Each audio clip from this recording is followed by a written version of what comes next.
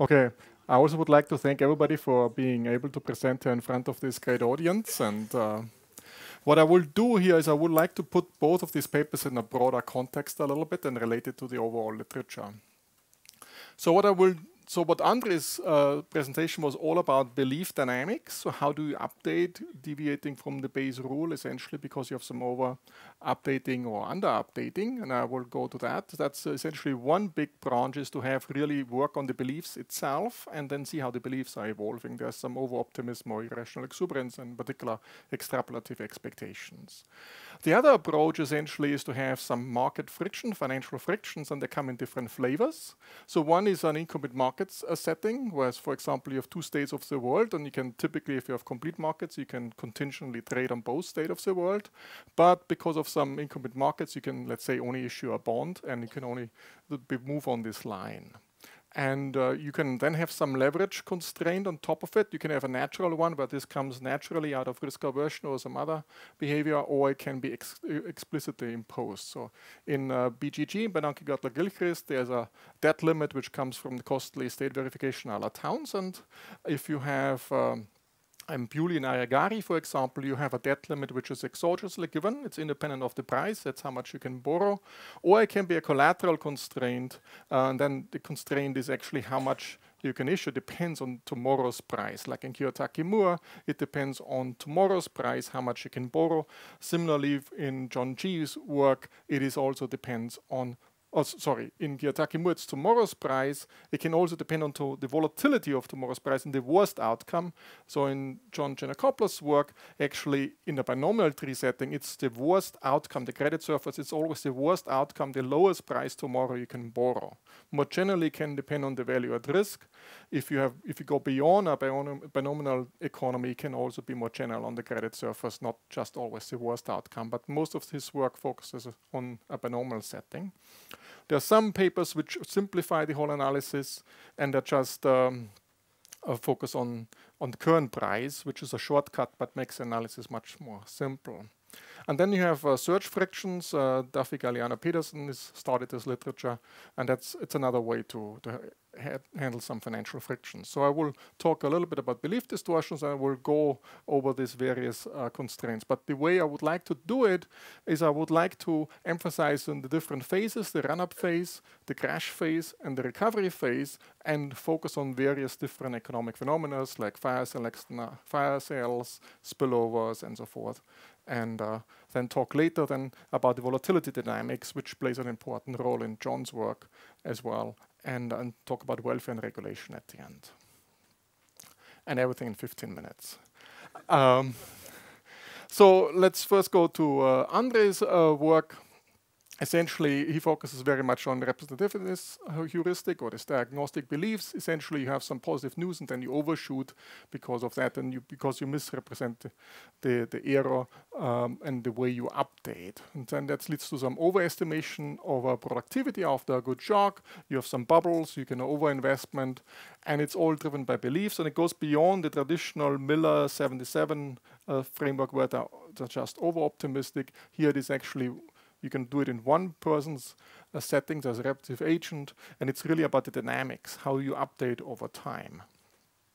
And Andre shows, of course, that all the surveys are consistent with each other, and important, they're also consistent with mutual fund flows. But everything you can think of a single agent here who is doing the updating. Of course, he has some part of it where there is some settings that individuals behave very different from the aggregate, but that's an interesting aspect to consider as well. Another behavioral bias or belief bias is this local thinking, where you neglect the tail risk to some extent, so the worst outcome is actually neglected, you overlook it.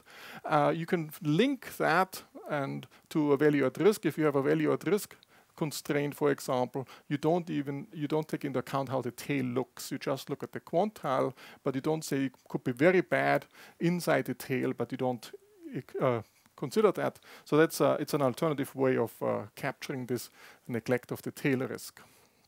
So, but as I mentioned, in Andre's work, it can be all a representative agent analysis. In John G's work, he focuses very much on heterogeneous beliefs. So even though it's one way to model things this way, there is neutral and they have heterogeneous beliefs, the optimists and pessimists. And once you put this limited commitment in it, you can get this leverage cycle. The important insight essentially is that the marginal buyer moves around. And that's as you just illustrated. If there's a negative shock, the marginal buyer is actually a much less optimistic guy. And that's why the asset prices move around a lot. Okay?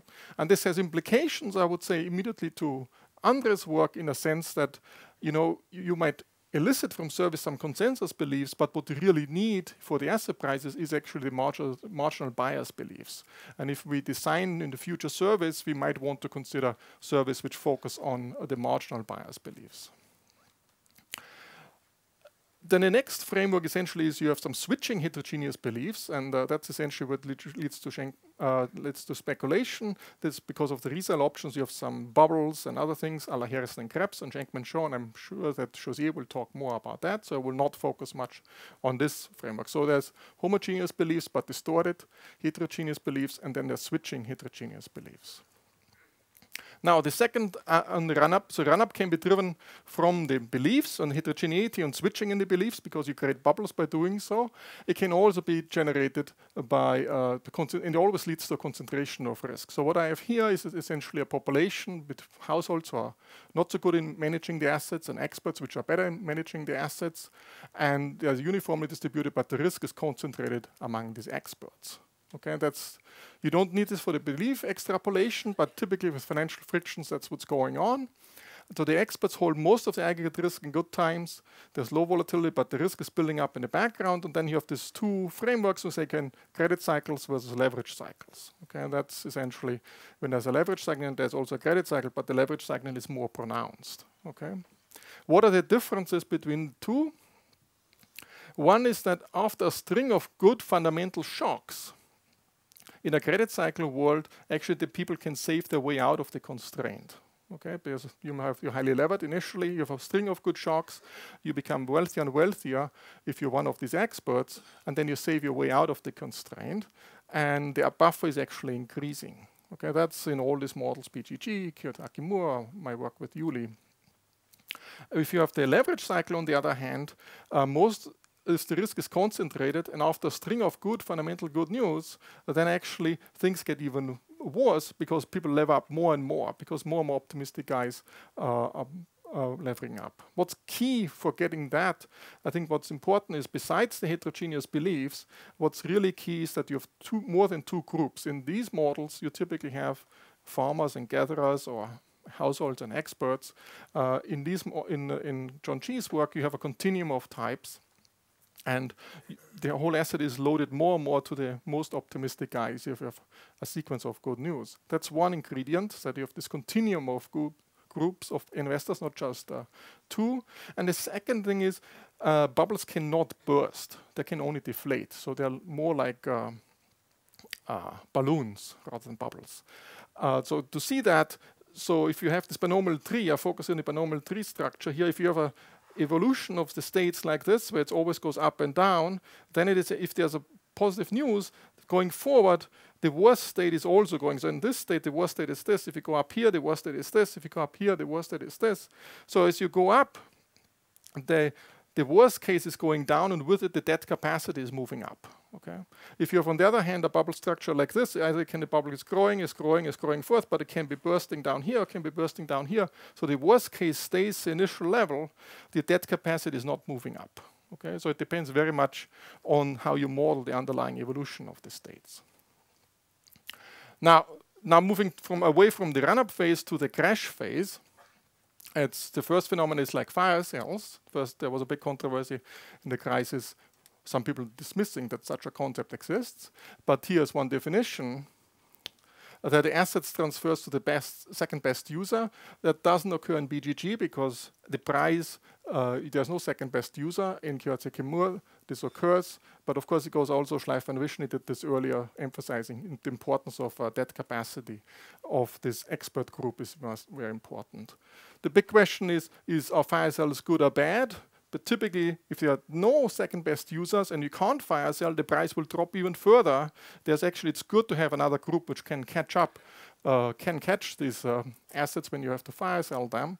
But of course, once you fire sell them, there's a misallocation because it moves to these guys with a second best use.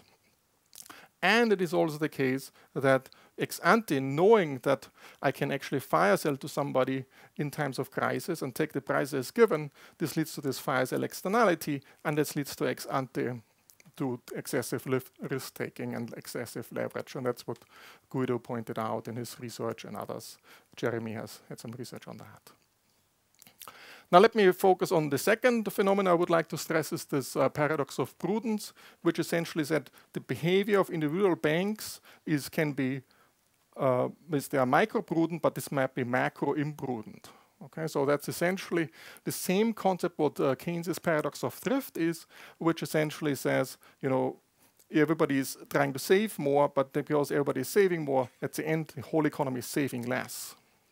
And here it's a bank tries to be prudent, and then the whole system becomes more risky by doing so.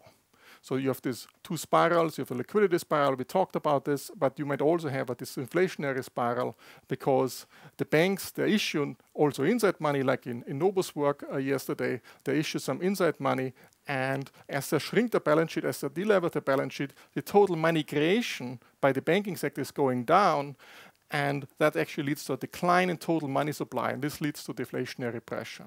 On top of it, as bankers typically diversify idiosyncratic risk is pushed back to the households and entrepreneurs. They are able to shift their portfolio choice towards more money holding, so the money demand is going up. So just doing a Friedman-Schwarz, replacing the missing inside money with the additional outside money, like the money view, is not doing the trick. What you really need, you have to expand the money supply even further in order to get the credit going again. Then there is, of course, another phenomenon is the spillovers across assets. You can have it in a belief distortion, but you can actually bake it. You have to bake it in. Most of the channels go through the net worth channels, but essentially the experts essentially lose a net worth and they're shed off all the assets. And what's interesting is also if a multiple equilibrium story, like what Olivier was mentioning earlier, if there's a jump in another equilibrium, all assets jump at the same time. So there's a coordinated asset price jump across all the assets. About the speed of the recovery, as the net worth stabilizes again, there will be a deterministic recovery. I think what's important is if you have a more stochastic environment, that the length of the recession is stochastic, and this actually causes additional precautionary savings, and that makes the initial shock even more pronounced and also makes the recovery much, much slower endogenously. So let me emphasize this. So most of the literature focuses very much on impulse response functions, where you have an amplification going on. The initial shock, a temporary shock, is persistent, and then it feeds back, so it amplifies and becomes even bigger. Okay, so you have this in the credit cycle literature, which Lassie and I we call loss spiral. So you have this counter-cyclical leverage going on because of this loss spiral. If you on top of it have this leverage cycle, which we call margin spiral because the margins are shooting up, or Gary Gordon called repo run, but it's essentially the same thing. You can get that if you have this carry bad news. So you have an exogenous time variation in volatility as you move along. Volatility is shooting up, and that actually leads to higher destabilizing margins. The margins shoot up, and then you get this procyclical leverage phenomenon. In the evidence, the empirical evidence depends very much whether in the secured market or which market you're talking about, where you have this procyclical or this countercyclical force dominating. Let me point to something. What's important more recently is that there's endogenous risk, so the whole volatility itself, you don't feed an exogenous volatility process in the analysis, but you feed a constant volatility process in the analysis, but then the volatility itself is endogenously time varying, so the risk premium is time varying. So going up beyond the impulse response function, I don't have time to go into that, but essentially you have this precautionary savings motive coming in, it's time varying and gives a role for money and the store of safe value in form of safe asset. And you get naturally all these nonlinearities out of that. So you get endogenous fat tails, you get skewness, all that comes from these nonlinearities. And you get this volatility paradox, where essentially what's interesting is that whenever volatility, the exogenous, what you feed in, is very, very low, endogenous volatility will be much higher, and total volatility is roughly stable. Okay, that's this volatility paradox. If you measure volatility, it means measured below, but it might be building up in the background because endogenous volatility is high.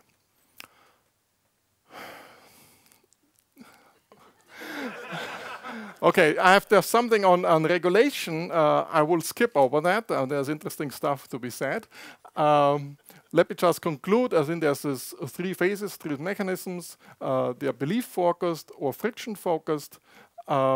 This paradox of prudence, the volatility paradox. And I think what's important is in these models to bring the financial sector beyond the financial sector, have physical investments and inside money creation in it in order to have a full money and banking framework. Thanks.